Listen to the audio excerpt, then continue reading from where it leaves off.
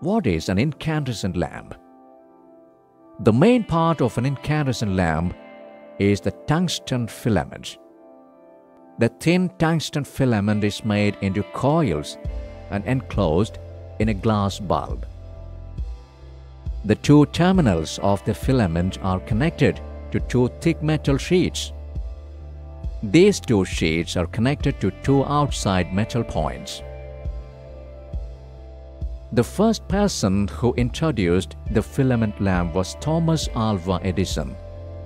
He had done so many experiments to find a suitable material as filament in electric bulb.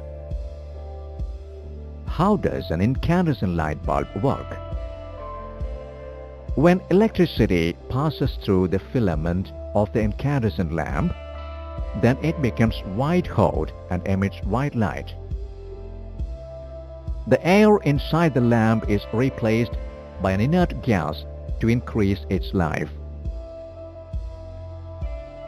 Let's see the merits of using noble gas inside an incandescent lamp. The evaporation of the filament is less.